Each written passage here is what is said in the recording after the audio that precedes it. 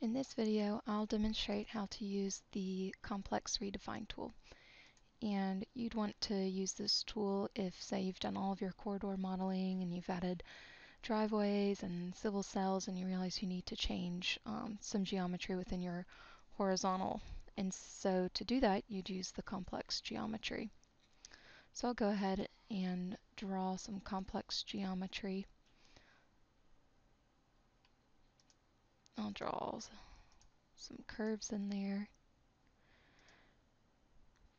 I'll use this simple arc tool.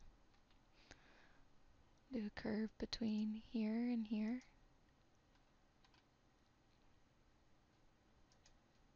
And just trim the ahead. And then between this line and this line, trim both. And then this line and this line. And then trim the back. Okay, now I'll need to complex that line. I'll go under here, select complex by element. And I have my method set to automatic. So I'll locate my first element and it'll automatically complex them. So now I want to do the complex redefine.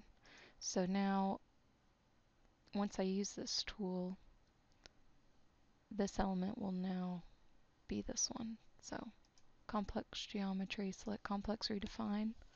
I'll locate the complex element, and then I'll select the element that I'm redefining.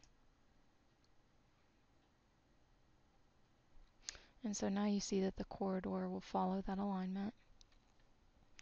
And if you wanted to change the profile, you'll notice that it maintains the fixed points in the vertical. So you'll see some station changes, so you will have to go into the vertical and redefine as necessary. But that is how you use the Complex Redefine tool.